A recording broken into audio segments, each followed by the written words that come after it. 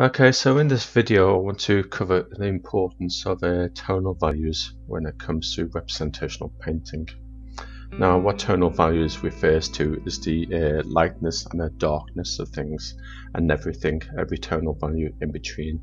So essentially talking about a grayscale. Another example is this picture by Stanhope Forbes of a fisherman scene. Okay, so we can see colour is quite muted in this picture. It's a grey day as well. Light isn't as strong as a highly sunny day, but still a lot of light to be seen here. And again, if I desaturate this,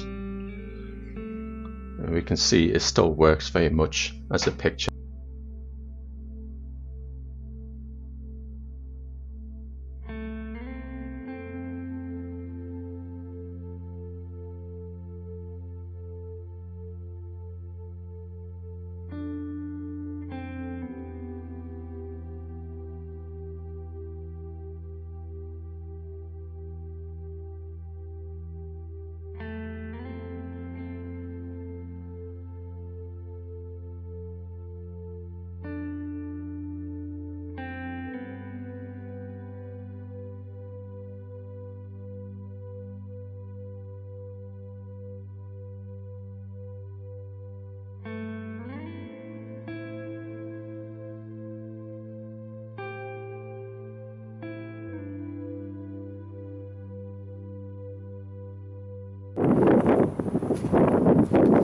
So it's very important to get your tonal values as close to the ballpark as possible.